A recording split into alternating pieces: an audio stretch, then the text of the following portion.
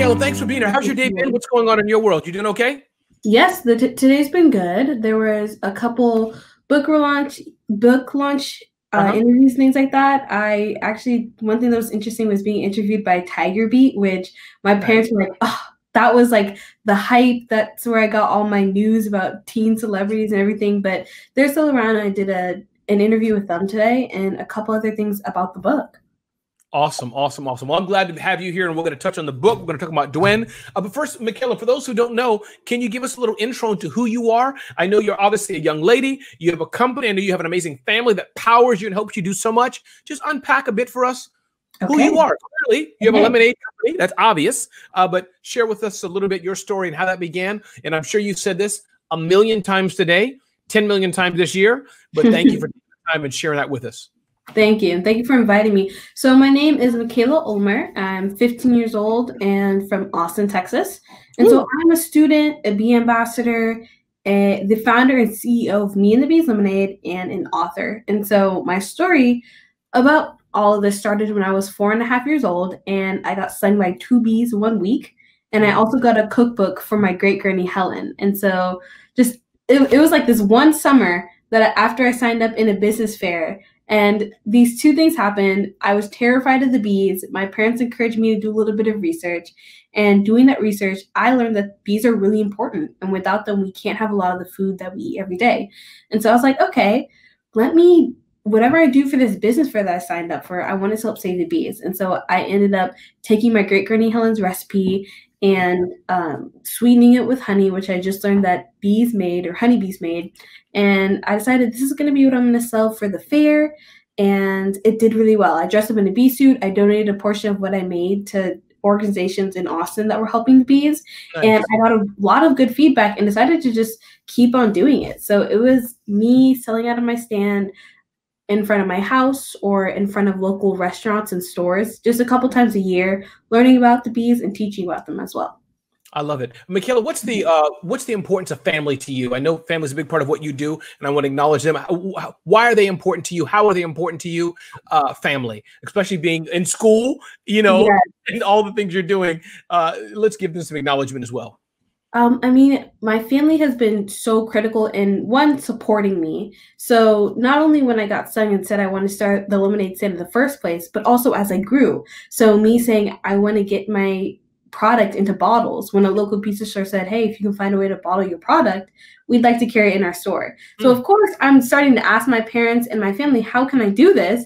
None of them had beverage experience in like the beverage industry. My mom was marketing, dad was finance and ops, but they both said, okay, how are we going to do this? And kind of we just walked through the steps together of asking other entrepreneurs and even store managers what makes a good bottled product. But since then, it's been like my dad helping me with Shark Tank, my mom teaching me that, like, don't be nervous when you're doing workshops about the bees, even if kids are older than you. Like, everyone has something to teach and everyone has something to learn. And now, as I'm going back into school and like the business still needs to be run, I have an amazing family that helps me run that, and a team or a hive. Absolutely. I love it. I love it. And again, Mikaila, when you talk about Shark Tank, you have to say that slowly. You can't gloss over it. I used to work at the UN, and I would say, oh, I work at the UN and move on. And my sister was like, my brother works at the UN. You have to say that slowly. You got to just. I've been on Shark Tank. I landed with Dame and John. There we go. So a few things I want to touch on, and I want to talk about Dwen. I know is a very important part of what you do. The Dell Women's Entrepreneur Network. I want to touch on that and encourage people to check out Dwen as well, and also touch on your book and Dell. Before we do that, a little bit about scale, Mikaila. When you think about your company from being a very, very small business, maybe when you first started, to what it is today, I ordered some things, my team, and I got a box in the mail of these teas. Any tips, recollection from your journey for those who are just starting out, Mikaila, just starting out, they want to grow as well. Maybe they're not going to be on Shark Tank. They're not going to have a book. But what are 2 or 3 things that you've done and it can help people know, you know what, if you want to make whatever you're making and want to grow it, what have you done? What are some lessons learned or mistakes made even? Help us understand that. Well, first, I'd like to say there were some really good pieces of advice from the previous speaker. So thank you for that. And then some things that I've learned, one is like if you want to start a business, I think the most successful ones are businesses that fix problems or like solve needs. So even if you don't have a business idea yet, try to see and try different things, see life from other people's perspectives to see what problems they have and whether you can create a product or service to help solve that. The next thing I learned, and if there's any like young people who are watching this, I would say take advantage of us being born into technology, like whether it's marketing or graphic design, even like free invoice templates and things like that. We really know how to work our way around those and how to find them. So I take advantage of that too. And start a company with a cause or a mission, because social entrepreneurship, I think, is going to be the future. My generation is looking at whether the products that they're about to get does good in the world. They're looking at labels, they're looking on websites and comparing it. So I would say if you're starting a company, make sure to include some sort of social aspect, not only because of the increase in conscious consumerism, but also because it's something really big that like can motivate you and when you face adversities or challenges. Yeah, and I think what you said, two things I want to highlight. One is it should have a cause to it and start a company that solves a problem. It sounds obvious, maybe, Mikaila, but I'm sure you have come across, I know of many people, or can imagine them, they start something because of their own selfish interest, which is not bad, but it's like, I just want to do it. That's not good enough. If the market doesn't want what you're offering, if the market isn't going to buy it, or if you don't have the tenacity to educate them that they need it, I don't see how the company can go, because people are going to buy. I need nourishment or a beverage. I need to start a game company, but there has to be some reason, some problem that they're having for you to have a business. Is that about right? Yes, I agree totally. Yeah. And then the second thing, Mikaila, is the aspect of cause. Why do you think that's so important? Why can't I start, I don't know, a pen company that just sells pens? Why do you think it's important to start a pen company that maybe that donates money or helps others, or in your case, bees? Why is that important for you? And why do you think people care about it? So at least in my experience with me and the bees, I found that there's a lot more people who are eager to join the mission, who are eager to believe, who believe in your product and who will support your company. So it's just a lot easier to gain awareness about the brand. And to get people attached to you. Interest. Excuse me? To get people attached to you, I was saying, I would just helping you out there. I was saying to get people, if you're just selling something, lemonade, pens, whatever it is, that's one half. But I guess it's a lot easier. Also, people say, wow, I want to be a part of that, or I want to feel good. I want to join your mission. Probably. Yeah. And also it's something that you have in common. It's like, hey, I realize this is a problem too. I'm glad that that's something we have in common, and I'm going to help you solve that too. It's like you get a great product, but you also realize and you know that you're doing something good. Yeah, no, that's for sure as well. Listen, Dell has been a great partner for me, Mikaila. In fact, we're giving away 3 Dell XPS computers to people. So we gave one away already to somebody. So we're giving away a few more. Mikaila, what's the partnership with Dell been like to you? Many people think of Dell as just, quote unquote, they sell computers, but I know, and you know, Dell does so much more. Talk about that relationship, why it's so important that you partner with Dell in your business, and Dell has partnered with you. It's a two-way relationship. Talk about why that's important to you to partner with Dell. I mean, so one thing that's interesting is that my company started in Austin. Dell also started in Austin. That's true. And that's just something we have in common at the very beginning. But since growing, Dell has helped with distribution. So Dell HQ's in Austin. My lemonade is actually sold in their cafeterias. Nice. And along with 15 other stores, but just being able to go and demo in Dell cafeterias and meet and just see how excited they are about the project is pretty cool. The second thing is resources. So this was amazing, but when we first moved into our office, it was kind of plain, a little drab. I have a chapter about how I was wondering, how are we going to make this into a fun Me and the Bees themed office? But Dell actually volunteered secretly with my parents to come and supply the office with technology. And so they surprised me when I came from school on lunch with a printer and desktops and all-in-one computers. Like a makeover. Yes, exactly. And then also awareness, because Dell has always been quick to share my story and my mission. That is nice. That is awesome. And I know for sure I can say that Dell definitely is a company that cares, that promotes and supports entrepreneurship. And Mikaila, your book, Be Fearless, is out. I think it came out yesterday, I want to say, or today. The 18th. So you're really close. It was, yeah. It's Tuesday. still launching. Awesome, awesome.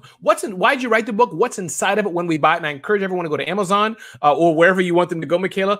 Be Fearless by Mikaila Ulmer. What's inside of it? Unpack a little bit of that for us. What will we find when we go there? Okay, so I have it right here. Awesome. Oh, you have it on the screen. Perfect. So my book is called Be Fearless, Dream Like a Kid. Okay. And it's part memoir of starting and growing my company and lessons that I've learned along the way. And then also part business guide, especially for young adults or middle schoolers who are interested in entrepreneurship. And so one thing that I love is that with each chapter, like coming up with my business idea or wanting to upgrade from a handheld lemon squeezer into an electric one, or pitching on Shark Tank, or like going into my first store, I talk through each activity that teaches kids how to do that as well. So here's an activity called Fits to help you come up with a business idea based on your interests or hobbies. Here's the 5 steps to creating a budget. Estimate your income and list your expenses and things like that. So I realized there's not a lot of books that are for youth or that youth can read about entrepreneurship that's also written by a teen entrepreneur. Right. And so that's kind of the need that this book solves, and also my story and different anecdotes from growing my company. I love it. That is powerful. I love it. I love it. So listen, everybody, and is Amazon the best place to go, Mikaila? Is there another place that you recommend people go? Is Amazon good? So it's available on Amazon, Barnes and Noble, but also at local bookstores. So if you want, I really recommend like supporting local bookshops or bookstores.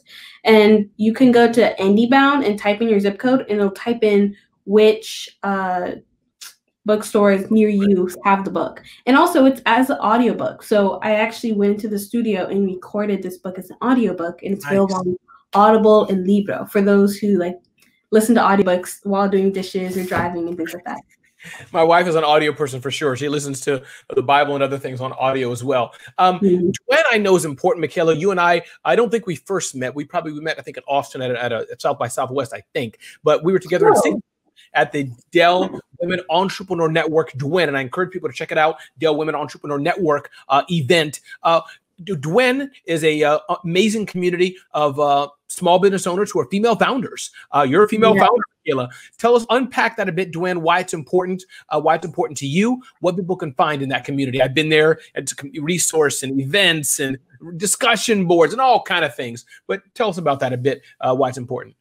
Sure. So I've been going to Dwayne since 2016. I was first invited to their South Africa location to attend Dwayne, speak at Girls Track, which is a section for girls, and also just network with other female entrepreneurs or aspiring entrepreneurs, or just really amazing and inspiring people.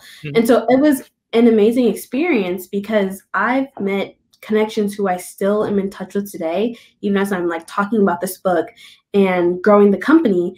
And then I learned some pretty cool lessons. Like I learned tips about pitching and public speaking that I didn't know about. I learned about branding that I hadn't seen or knew before. So I think that's cool. And so it's a whole community and network of like-minded female entrepreneurs to talk about growing their business and collaborations and projects, and then also the impact of technology in that.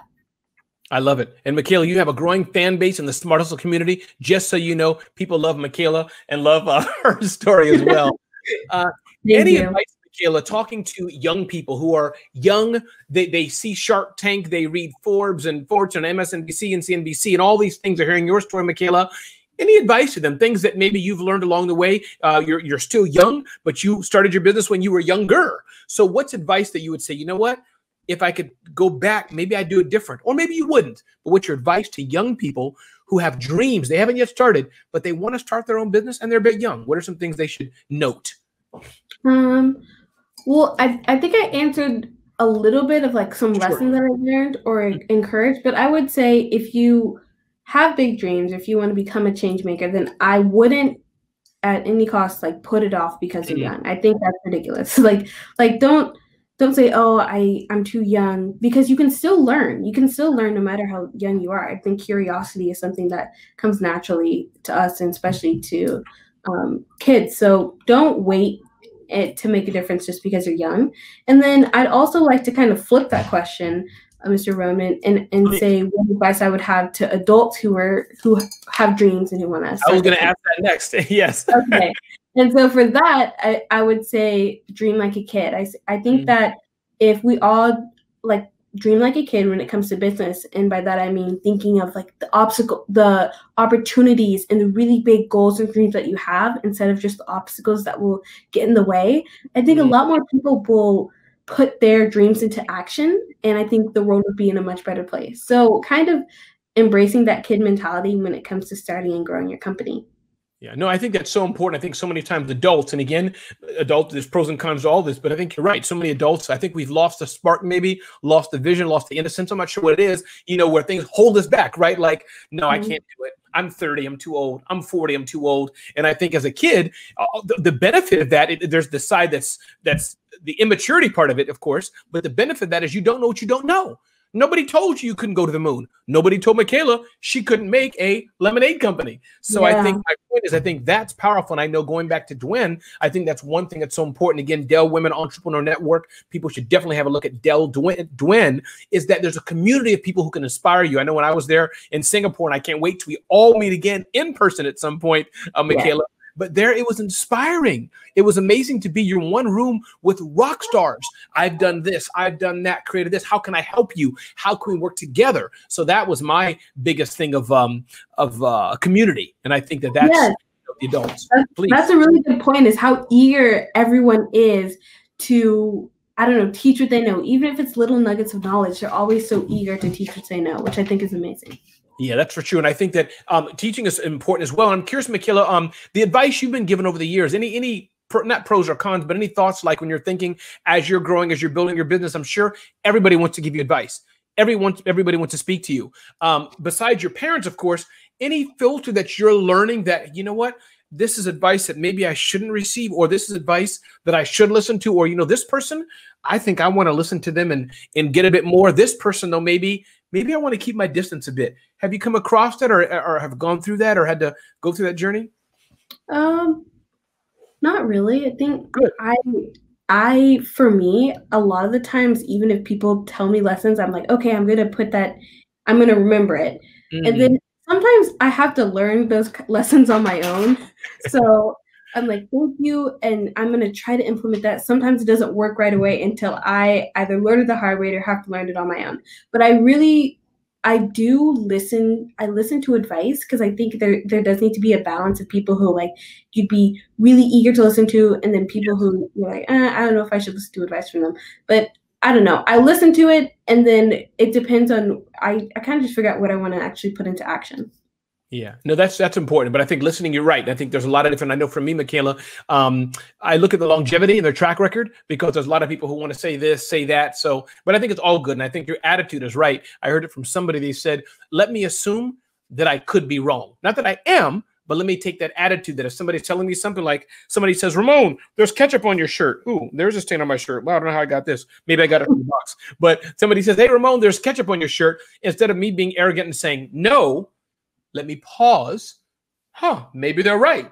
And then you look down and realize there's ketchup, instead of rejecting it immediately. So I think that's the biggest thing I'm learning. Any questions for Mikaila? We're going to wrap up in about a minute or two or three. But any questions you have for Mikaila, please let us know. And again, two things I want you to keep in mind. One, Mikaila's book is out, and I definitely suggest you check that out for sure. Mikaila, hold that book up again for us, please, if you have it nearby.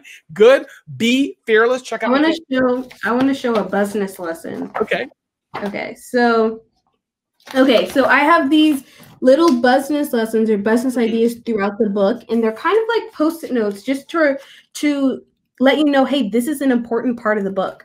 But like this one says, you have to believe in your product, even though it might change, evolve, and improve over time.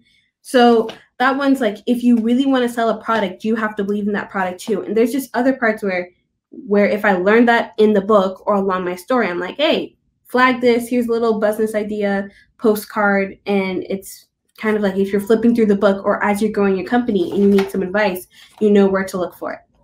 I think that is smart advice, and I like how you did that. I think people like a tweetable thingamajiggy. So I think in your book is that. So definitely check out Mikaila's book. And remember, number 2, definitely check out Dell Technologies. You're looking for solutions for your business. My whole office, Mikaila, is full of Dell stuff: notebooks, the monitor, the works. So definitely that's point 2. And I think third, really the biggest gift we can give to people, Mikaila, is Dwayne. I think female founders, if you're a male and you want to be a champion, definitely check out the Dell Women's Entrepreneur Network. I'm a champion. Mikaila's a member. And I think that's a place, I know that's a place where you'll find people who are of a like-minded attitude and spirit, who can help, who you can help, which I think is important, Mikaila, and who can help you. So I think both are important. Sometimes we only look for what can I get from it, but I also find, Mikaila, when you have an attitude of how can I give, you benefit as well. Yeah. Mikaila, any final words? Thank you. Sorry, go ahead. No, I was going to say, any final words you wanted? There's a delay, so I know it's hard. It's not like you're talking in person. There's a slight delay. And can't hear. Any final words you want to leave us with, Mikaila? I've been so honored to have you here. Your lemonade is good. Your book is out. I'm so glad that Dell brought you here, and Dwayne. But any 1 or 2 words you want to leave us with before we move on with our amazing discussion here at the Survive and Thrive Summit? Well, first I'd like to say thank you for all the comments. They're really nice and I love looking at them, and also the ones that are popping up, but thank you so much. And then someone said, can you repeat that? It was a long name. Was that the business is Me and the Bees. Yep. And it's available at like Whole Foods and H-E-B and Natural Grocers. And then the event is Dwayne Dell Women Entrepreneur Network. That's right. And somebody's asking Mikaila, they're like, when does her speaking tour start? So they're giving me kudos as well. I mean, I'm not sure. I think right now it's focusing on the virtual book signing events and things like that because of COVID. But I am just thinking of what workshops and events I'm going to do after the pandemic subsides and after there's no risk of that. I love it. Listen, Mikaila, thank you for your time today. So grateful you're here. All the best to the Dell family. Thank you, and give my greetings to your family. So glad you're here. And yes, we will post a net about Dell's program. Mikaila, thank you so much. Bye-bye. Thanks for watching, and thank you for asking. Indeed.